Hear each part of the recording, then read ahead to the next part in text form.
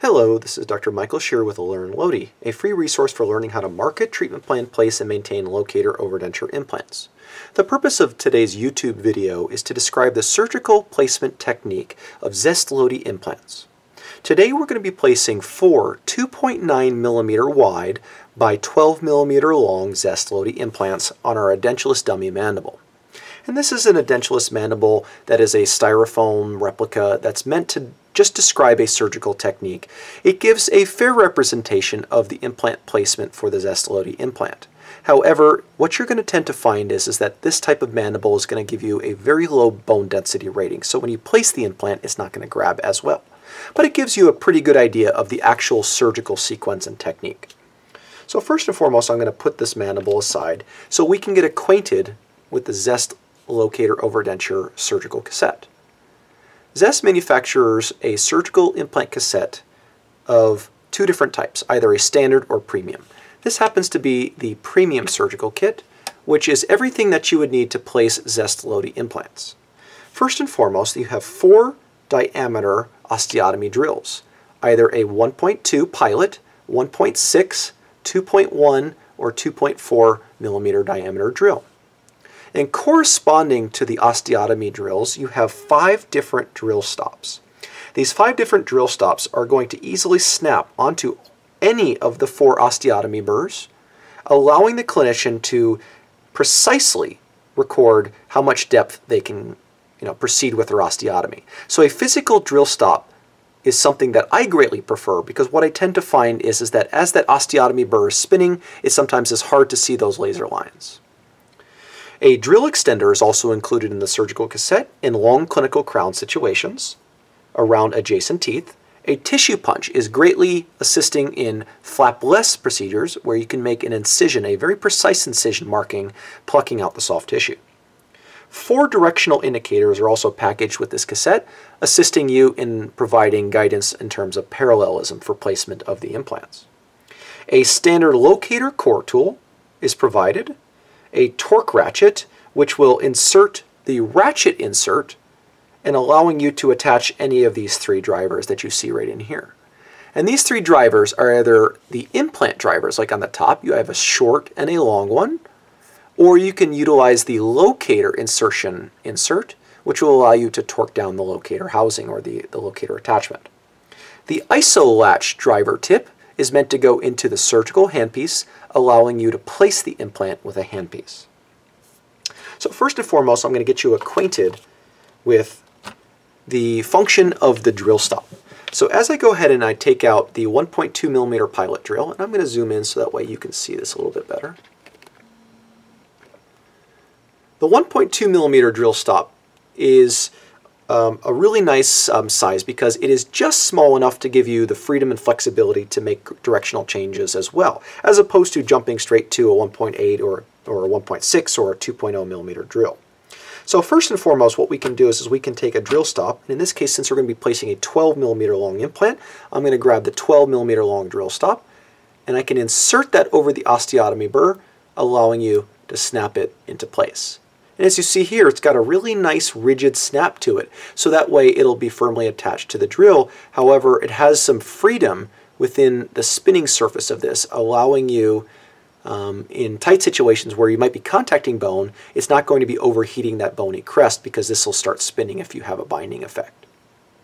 This same drill stop is also compatible with all the other implant osteotomy drill sizes, including the 1.6 and so on, as you see here.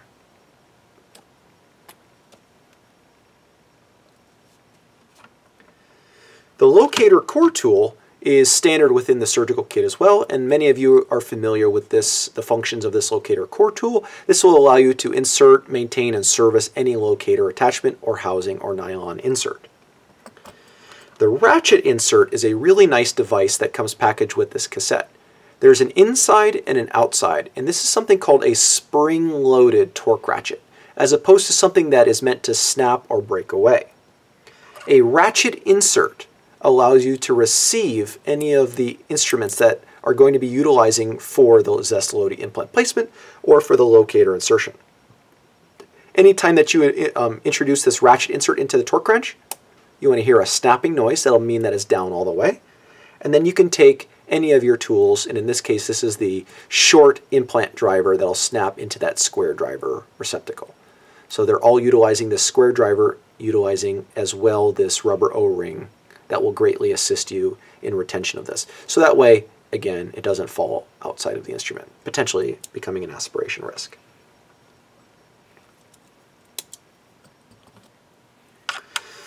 So Zest packages the Zest LODI implant in an all-in-one inclusive packaging. As you see here, everything on this cover is included within the package. You get the implant, the attachment, the locator attachment, plus the housing, plus 3 different retention strengths of the nylon inserts.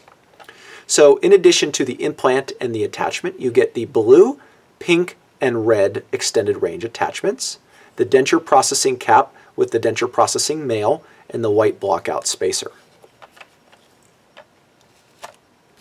As I mentioned before, the Zest LODI implant is unique in the fact that yes, it is a small diameter implant, or what's sometimes called a mini. Now I don't like to use the term mini because many patients will tend to think of the term mini and think that it's less valuable or less good. I use the term narrow diameter implant because many patients can relate to the fact that yes, I have a narrow diameter ridge or just a little bit of bone, a narrow bone. And the term narrow diameter implant fits in very nicely with that. So unique about the Zest LODI implant is that yes, it is a 2-piece implant. It's essentially an external hex implant with an internal set screw that will allow you to insert the locator attachment into place. On top of that is, yes, the locator attachment with the pivoting cap that most of you are familiar with. This is the most common type of attachment and the most popular attachment on the market in the United States because of its low profile design and its effectiveness. As you can see here, it's a very retentive design, which will allow for greater flexibility in tight clinical situations as well. As I mentioned before, it's a 2-piece implant. The locator housing or the locator attachment is screwed into place. And essentially you have an external hex with a top set screw that will allow you to insert the implant. As I mentioned before, you have this coronal flare of the implant, which will allow you to engage the cortical bone, increasing your potential for primary stability. Additionally, you have these 3 cutting flutes in this progressively tapered design, which will allow you to undersize your osteotomy in low density bone situations. So by nature, if we create a smaller or a narrower diameter osteotomy in the apical third and a regular sized osteotomy in this middle to coronal third, we can engage this tapping nature of this self-tapping implant with the flaring portion, the compressive nature of the top portion of the implant, which will allow for greater flexibility in many bone and differing bone situations. So a couple kind of nuts and bolts thing about the actual locator attachment as well as the LODI implant treatment planning. I'm going to zoom back out so we can all see. Looking at our dummy mandible and zooming back in just a touch.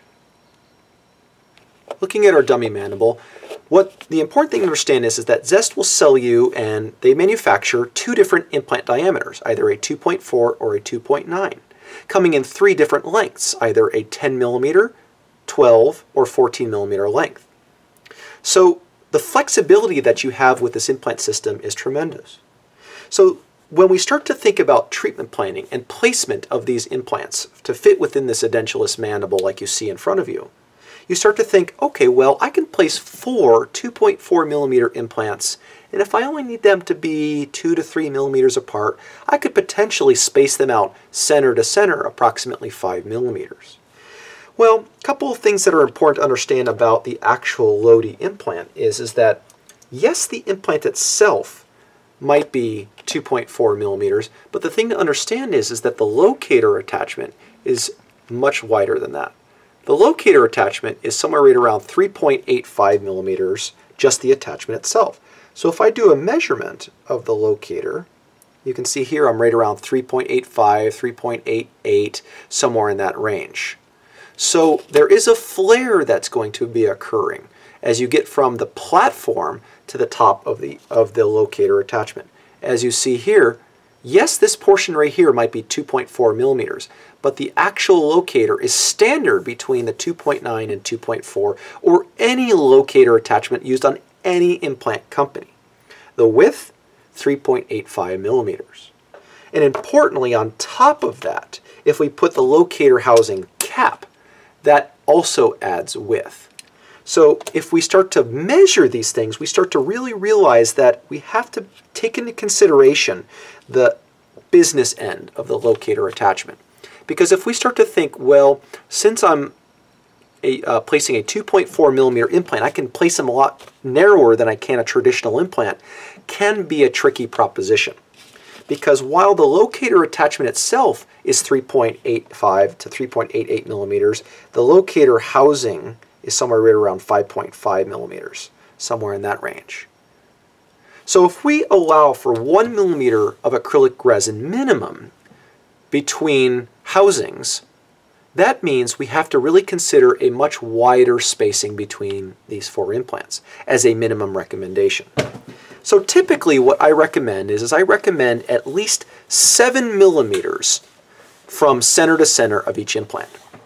So if we think about it, if we have a housing that's from this portion to this portion is 5.5 millimeters, and we want an additional 1 millimeter of acrylic resin completely surrounding this locator housing, that really means we need to be a minimum of 6.5 millimeters from center to center. So on average, 6.5 is kind of a hard measurement. Sometimes people will undershoot that number. I just recommend 7 millimeters from center to center as a minimum. And many times, especially in the older population, you might get a significant amount of bone resorption. And bone resorption typically affects the posterior mandible first, before it would affect the anterior mandible.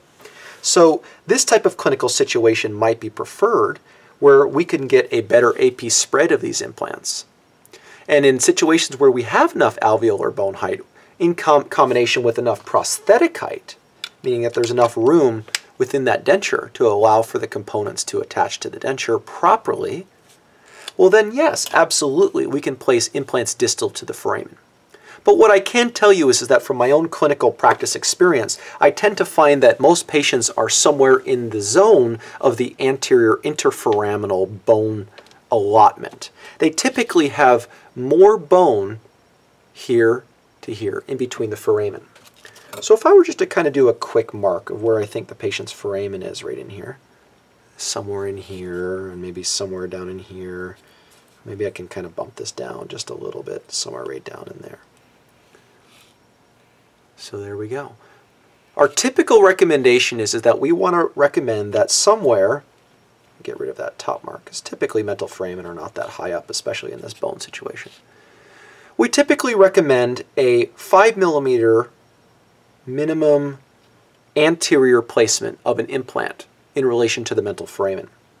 And if we think about that, the maximum amount of loop of an inferior alveolar nerve is somewhere right around 3 millimeters, as described by Carl Misch. So if we want a 2 millimeter safety zone from any sort of critical anatomy, that means we need to respect the 3 millimeter loop plus a 2 millimeter safety zone. So hence we get the 5 millimeter recommended distance, safety distance from the mental foramen. And looking at the interforaminal space, we know that we can just arbitrarily put in implants. Or can we? Or should we? As I mentioned before, I tend to recommend clinically that we place implants 7 millimeters apart. Now, what I like to do is I like to take an edentulous mandible, and everything that you see right in front of you right now, you can go ahead and take to a patient. So you can sterilize a golf pencil like this, also have ready a Bowley gauge preset to 7 millimeters. These are both things that I use surgically. What I like to do first and foremost is I like to make a midline measurement. So just with my pencil, I'm going to make a midline measurement. And now I can base a lot of my measurements from that initial midline measurement. So you say to yourself, okay, well, from center to center, I can be right around 7 millimeters. So I can place an implant right in the midline, right? Well, yes, you can do that, but typically I recommend avoiding that exact midline symphysis area. I like to place my implants just lateral to the midline, here, and just lateral here, and then 7 millimeters from the distal of each one of those implants. So if my implant needs to be 7 millimeters apart, from the midline, I'm going to make a measurement of 3.5 millimeters and 3.5 millimeters. And that gives you a great starting point to place a Zest LODI implant.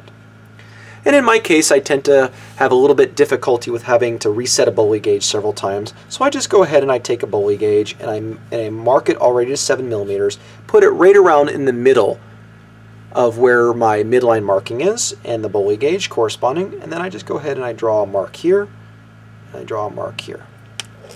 And I do another quick measurement to make sure I'm 7 millimeters apart, and again, right around like that, and right around like that, making sure that I'm roughly center with the alveolar bone and roughly center with the midline.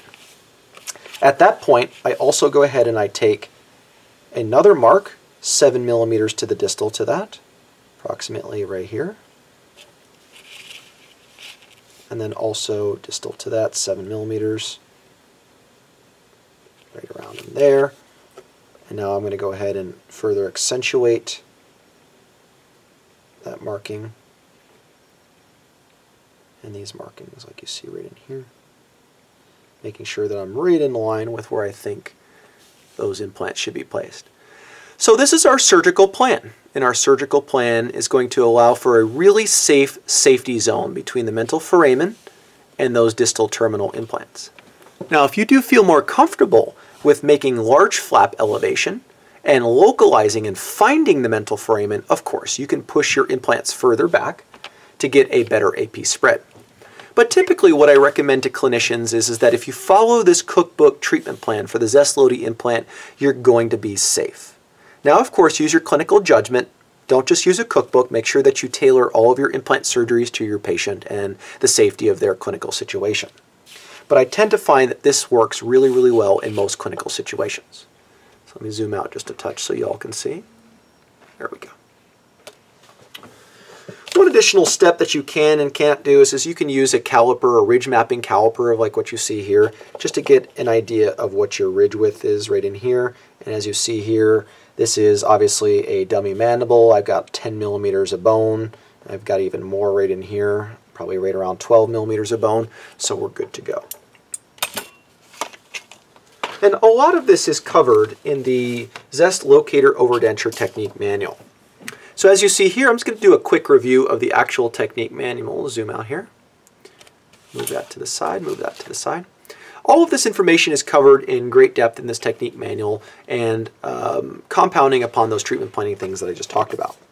Also, as a review, you can see here that it does describe each one of the instruments that are in the premium surgical kit, all the different potential configurations that you can do for the Zest LODI implant.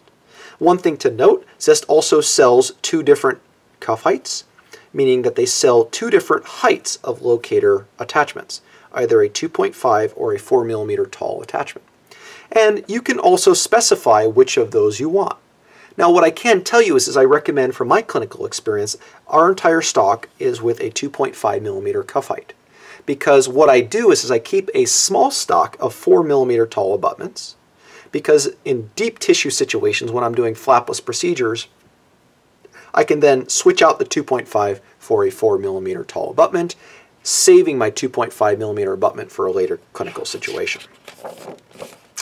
This technique manual also covers a lot of the sterilization and surgical treatment plan indications, contraindications, storage and handling, and such. Also, for your dental assistants, it covers for some sterilization protocols, how you should clean your instruments, how you should clean your surgical tray, and then use and maintenance of the torque ratchet. Further, in greater detail is the drilling depth control sheet indicating where your laser lines are marking, whether it's 6, 8, 10, 12, 14, 16, or 18 with the laser line.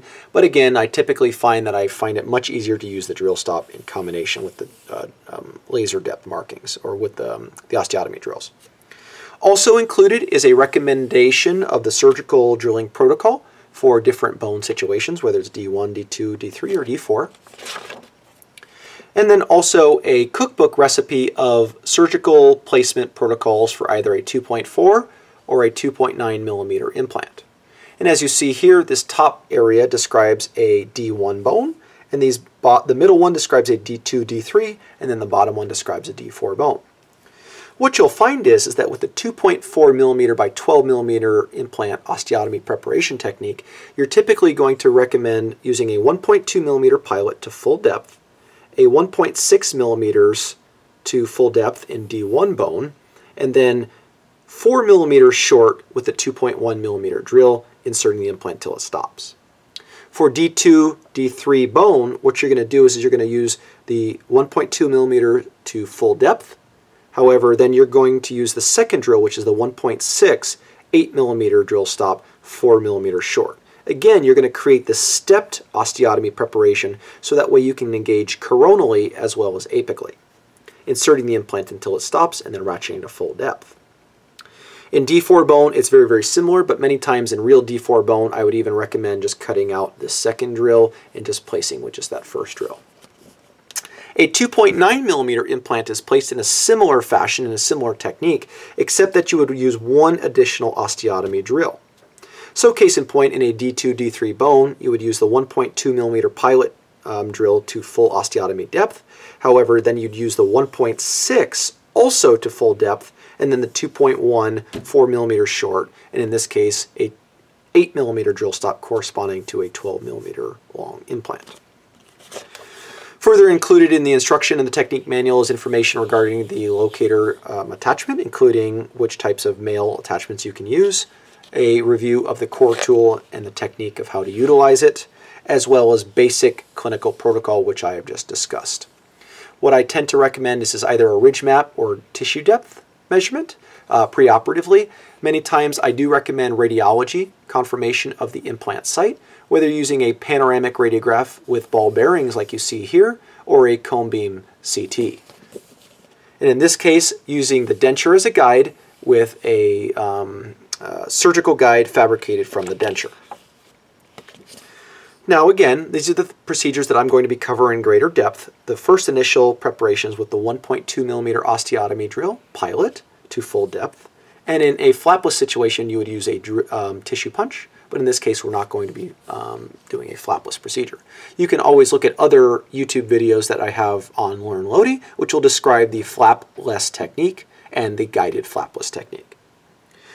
After you do your initial pilot drill, again, you're going to use your second drill, which is the 1.6 millimeter drill with the full drill stop length for the 2.9 millimeter implant, followed by the 8 millimeter drill stop, or 4 millimeters short of your total length with the 2.1 millimeter drill. And I'm going to talk to you about packaging a little bit, but the implant can be attached to the handpiece driver, the iso-latch driver, removed from the vial and inserted into the implant site and ratcheted down until full depth. One thing I caution you to do is to not put the locator attachment on here first before ratcheting to full depth. Make sure the implant is ratcheted to full depth prior to placement of the locator attachment. Because once the locator attachment goes into place, it's recommended not to torque this above 30 Newton centimeters. We're not going to be covering the denture technique and the pickup instructions because that'll be done at a later date. But you can tune into other YouTube videos that will describe this in greater detail because a lot of this will be covered in subsequent video series. So now we've made our panoramic radiograph or our cone beam CT X-ray, and we're ready to begin the surgical placement of the LODI implants. We have our 4 sites marked. Let me go ahead and I'm going to correct that angulation just a little bit. There we go, and there we go. So we have our 4 implant sites marked already. We have our midline marked, and we're ready to begin the surgical preparation. First step is I'm going to take my surgical handpiece. This happens to be an Aseptico handpiece unit. I'm going to take the 1.2 millimeter pilot drill, insert it into the handpiece chuck, and I'm going to take the 12 millimeter drill stop, what you see here, and you can snap it into place. And this is something that you can do in traditional techniques. What I like to do, just to really ensure parallelism between 4 implants, is I take the 8 millimeter drill stop, snap it onto the 1.2 millimeter drill, because what I'm going to do is I'm going to mark a midline guide pin. And that midline guide pin is going to assist me in parallelism of all the implants and the implant osteotomy preparation. So I've got my handpiece unit set to 1200 RPMs. You could go lower, you could place it as little as 800, or you can go higher, you can place it as high as 1500. What I typically recommend is somewhere right around that range, and if you feel more comfortable with lower RPMs, that is perfectly fine. The first step is to go ahead and take your 1.2 with your 8mm osteotomy drill stop right at your midline marker, and what I like to do is run this at full speed, creating an initial pilot osteotomy hole, just like you see here. And I'm going to remove my bone chips with just air. And now what I like to do is I like to take a directional indicator and sliding it into place. And that will allow me to verify my implant angulation is correct. And in this case, what I've done is I've purposely misangled it just a little bit. Because what I'd like to do is now correct it ever so slightly. And the correction is better to occur at this stage as opposed to when you're drilling your actual osteotomy sites. Because the actual osteotomy sites, once you over-enlarge them, it's sometimes difficult to get primary insertion torque. So I'm going to remove my directional indicator. And I know I need to correct slightly to the patient's right.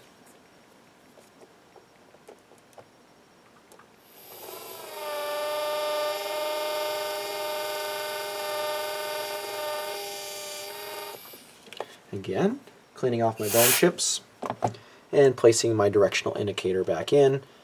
And now I'm much more satisfied with my implant angulation than we had before, as you see here. So the next step is to go ahead and remove my 8mm drill stop, placing my drill stop that corresponds with my full implant length. As I mentioned before, we're going to be placing 4 2.9mm by 12mm long LODI implants. I'm going to take out my 12mm drill stop. And I'm going to begin by drilling my first osteotomy site using my guide pin as a parallel indicator.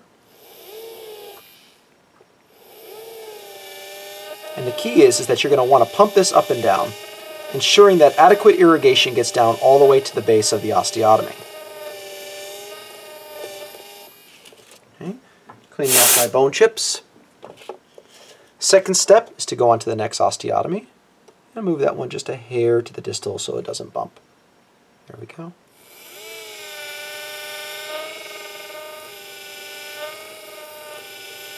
And pumping up and down to ensure that I get adequate irrigation down to the osteotomy. And I'm going to clean off my bone chips, just like you see here. Now at this point, what I like to do is I'm going to zoom in just a touch so you can see our parallelism a little bit better. There we go. And now I can take my additional directional indicators, sliding them into place, allowing me to get really precise parallelism. So the parallelism of this is really pretty critical, especially once we get above 2 LODI implants.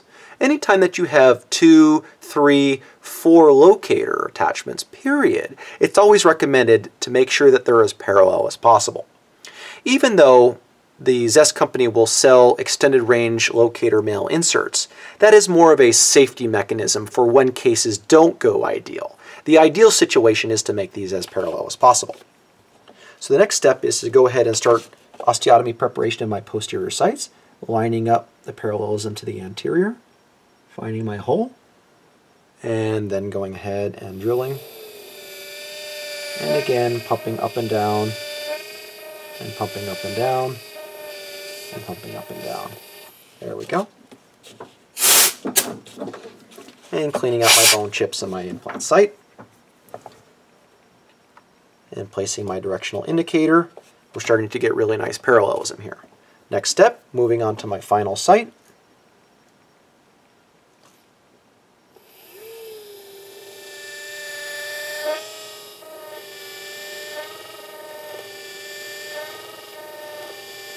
And again, pumping my osteotomy to ensure I have adequate irrigation. Typically that doesn't happen because I'm not going to be supporting my patient like that. Cleaning off my site and transferring my midline osteotomy measurement or my directional indicator to my posterior site. Drop in there. There we go.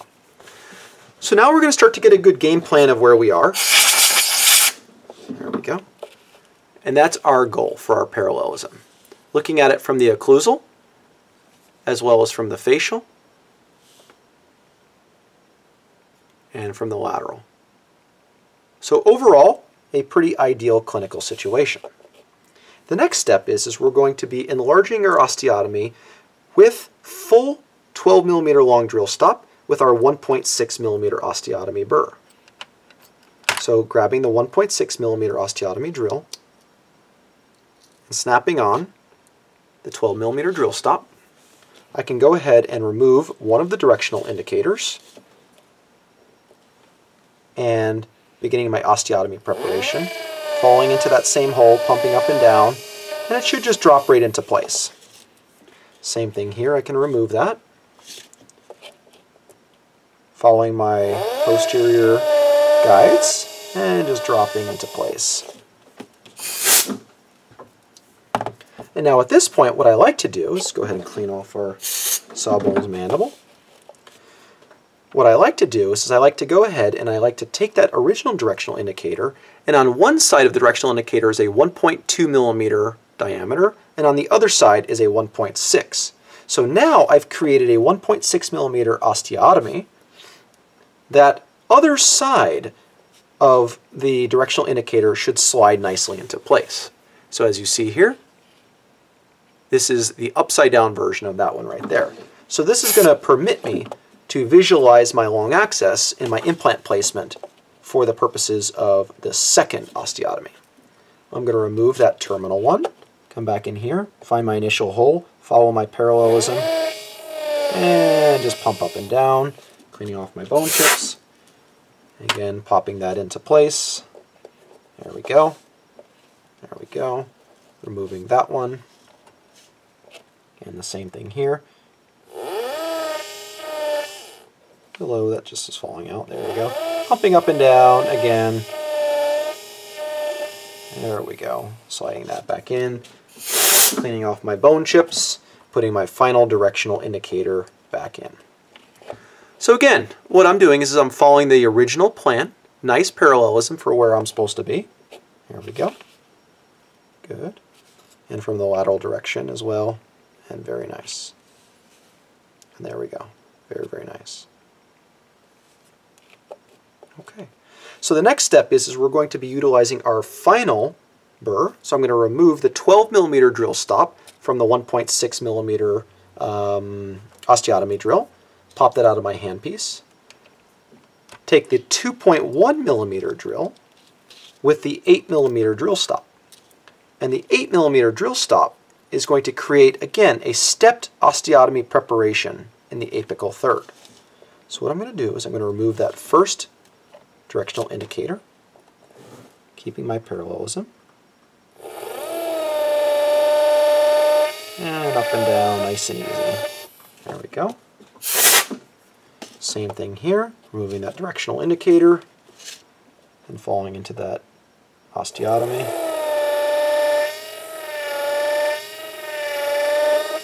Making sure to pump up and down.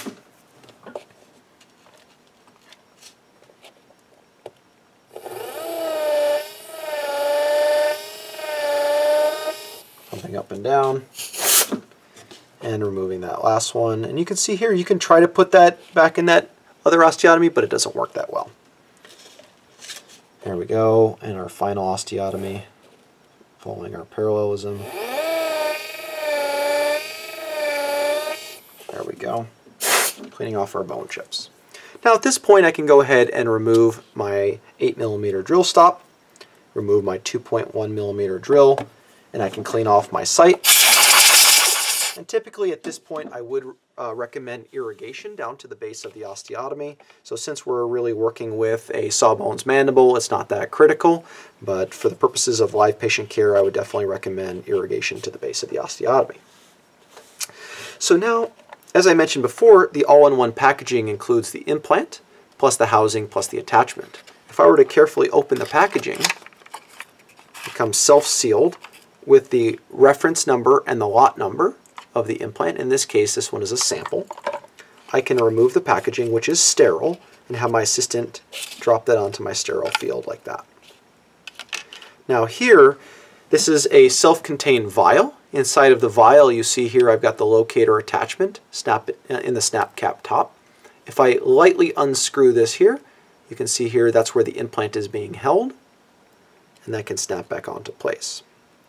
So the first step is I'm going to go ahead and take my short implant driver, as you see here, attach it to my handpiece. Pardon me. There we go. Let me rephrase that. I'm going to take my ISO latch driver and I'm going to attach it to my handpiece. The short driver goes into the torque ratchet.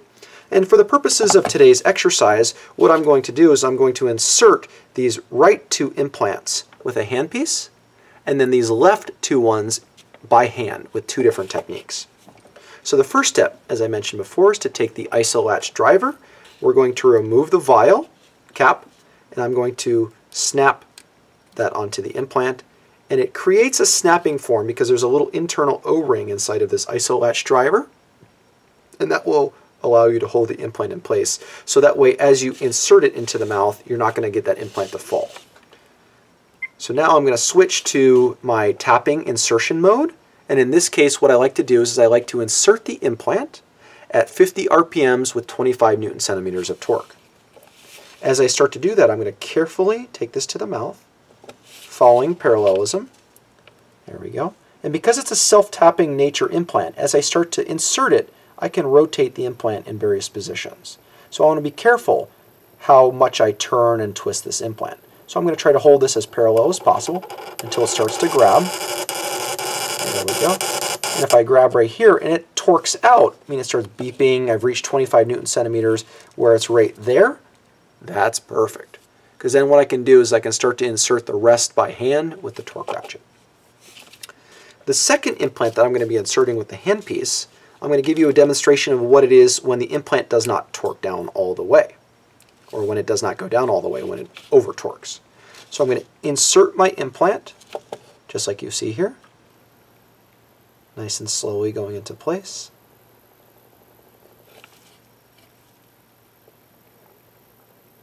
And beep, beep, beep, the implant has stopped right here.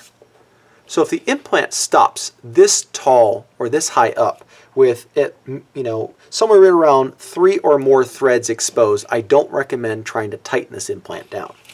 What you need to do is you need to remove that implant, over-prepare your osteotomy site ever so slightly, and then go back in with your placement.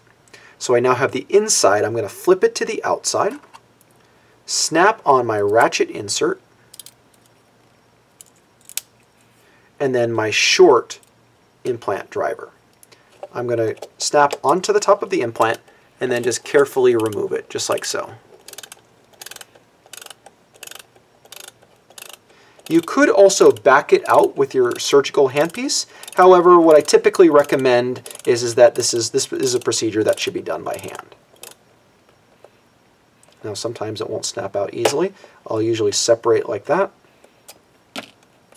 Unscrew this last portion, and then it should just snap right out.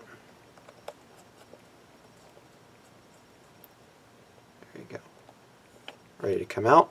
And this will typically be covered with a little bit of heme. You're going to drop it back into your vial just like so.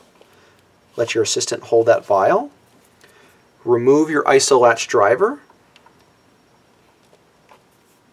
And take your handpiece, and since we set it to 8 millimeters, with your 2.1, I'm going to set it to my full implant length, which is 12 millimeters. Come back in here and slightly over-prepare my osteotomy. Here, following our parallelism.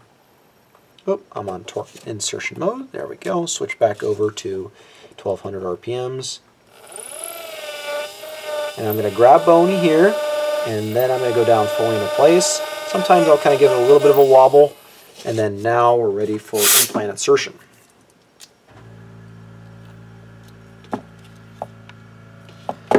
I'm going to irrigate my osteotomy again. And now you can see I've slightly over-widened my osteotomy as compared to the others. At this point, I'm going to go ahead and take my implant just by hand, and start to slowly insert. There we go.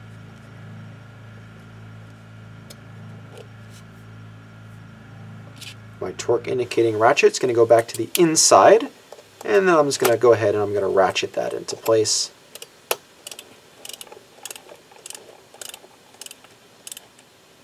Nice and slowly until that implant is fully seated.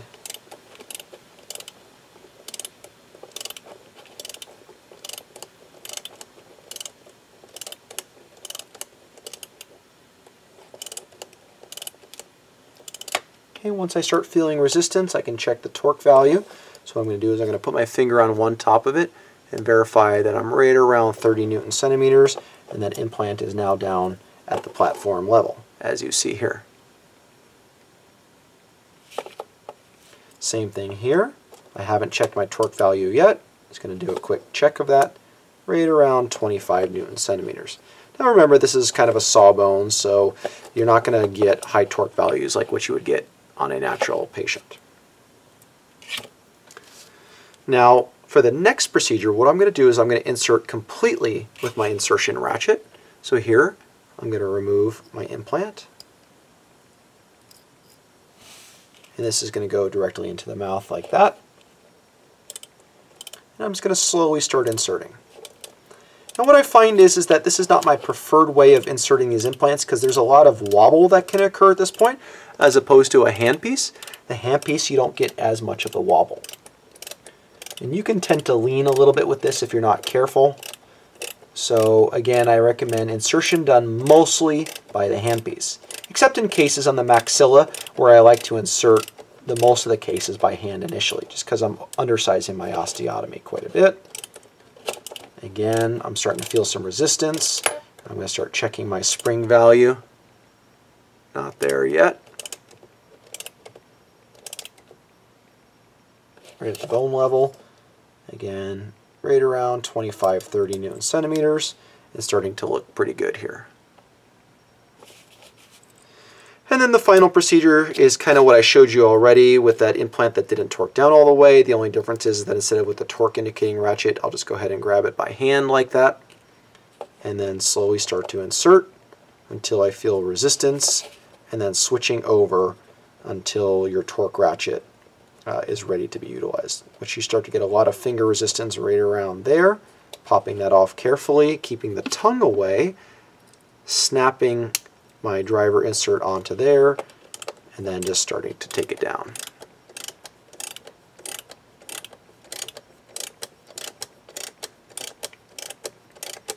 Now again, typically, this type of motion would be a little bit fast if you are new at this. I would go ahead and start out nice and slow, allowing the bone to expand as you're inserting. And as I'm inserting that implant, I'm right around the platform level. There we go. Checking my torque value, right around 25-30 Newton centimeters. So now I've got my 4 LODI implants in place, and this gives me an opportunity just to kind of quickly review where we are placement-wise. So I'm going to zoom in just a little bit so you all can see. There we go. So this is pretty ideal LODI implant placement. If I were to look at my directional indicator, as you see here, that's where my directional indicator was originally, and that's where my 4 LODI implants are. Let me back out a little bit because it's a little fuzzy. There you go. There's my directional indicator with my 4 implants and my 4 implants. Again, removing that directional indicator. There we go. And overall, pretty nice placement. So again, I'm going to verify my distance with a Bully gauge. Somewhere right around 7 millimeters from center to center. And again, right around 7 millimeters.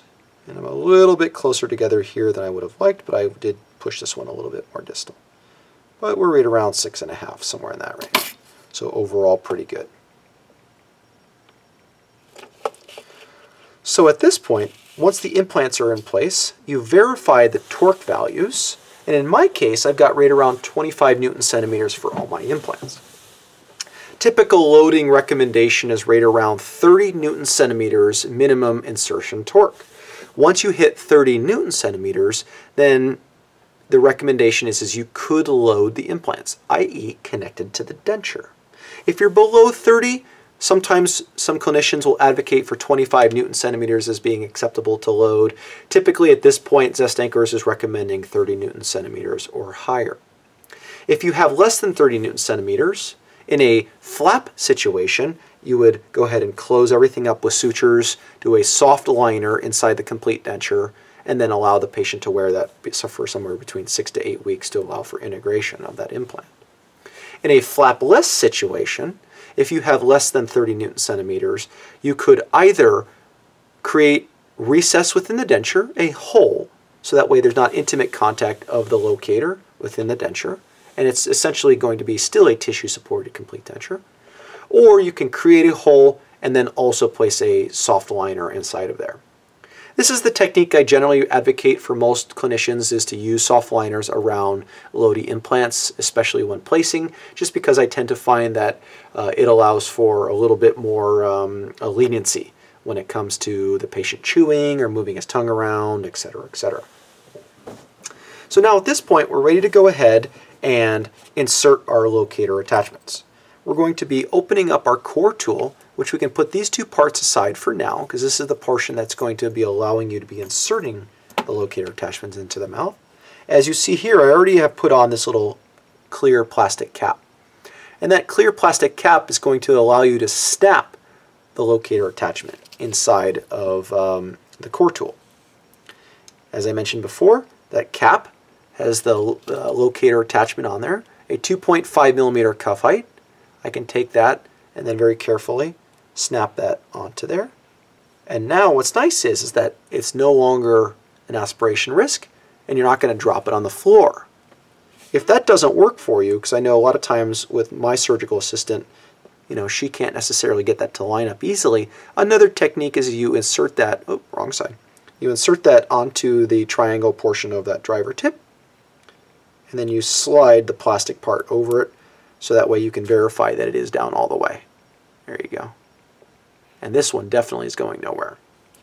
With finger pressure, I just insert the locator attachment until I feel resistance, and then just snap it off, as you see here. And I carry on with the other 4 attachments.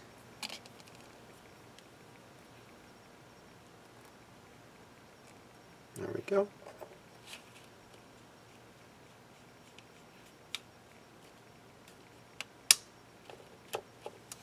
Looking good.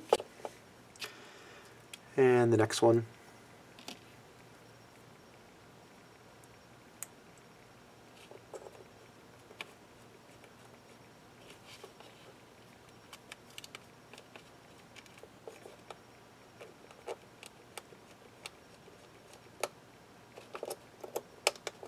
There we go. And then the final one.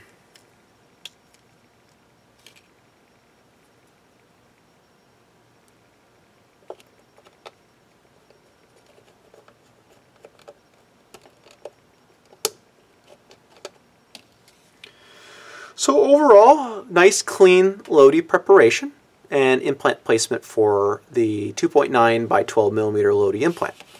At this point, what I would recommend you to do is to go ahead and make a panoramic radiograph confirming that our implant's at their correct depth in relation to anatomical structures, as well as the attachment is fully into place in flapless situations. In flap situations, it's not critical to make a Panorex right away. You can delay until after you've closed up your patient, because you're directly visualizing where the locator attachment is fully adapted to the platform. So really, in this area, what I want to make sure is that if you want to, you can take an Explorer just to make sure that I have this properly seated down all the way, right in these areas, and then right in these areas.